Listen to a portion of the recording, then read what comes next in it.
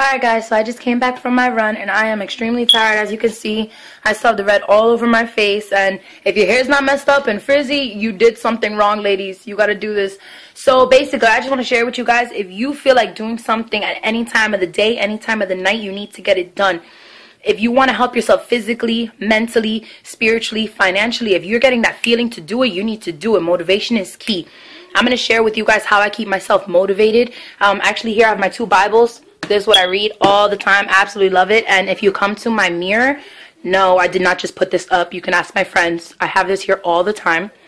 This shows me basically what I do in my life, what I want to do in my life. So here, by the time I'm 25, I want to be financially stable and own my own burlesque lounge. By 30, married, and by 35, have a child. Basically, I feel like if you put it out into the universe is going to give it to you. Right here, I want to be a millionaire. So right here it says, do what they do, say what they say, and get what they get every single time. Doesn't matter. I want to be a millionaire. What am I going to do? I'm going to follow millionaires. That's what I'm going to do. Motivation is key. Every single time you have something in your mind, write it down on paper. Put it out into the universe. It's going to be brought back to you. I'm so sorry I'm talking fast. I am still super hyper from that run. Here, don't lose sight of your goals. 9 to 5 is how you survive, but I'm not trying to survive. I'm trying to live. Motivation is the key in life. I keep these things with me all the time. Jesus is my protection. He's the only one that I love, the only person I'm going to follow throughout my whole entire life.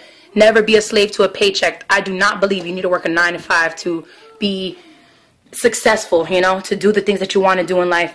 Don't be scared to open your heart to God, something that my friend had drew. See, law of attraction. If you don't know what the law of attraction is, Google it, follow it. It is the most amazing law in the world. Look, all these things I have here to keep me motivated. And no, I'm not joking with you guys. This is what I do.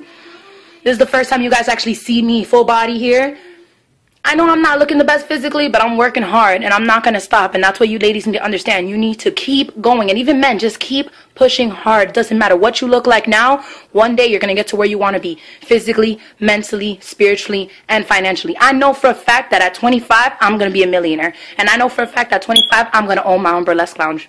Oh, and by the way, here's one more thing I want to share with you guys. I think it's here. Where's my Range Rover? Oh, there it is. Range Rover. Nice house. Beautiful family. That's what I want. So write it down. Keep it going. It's going to happen, guys. And everybody have a blessed night.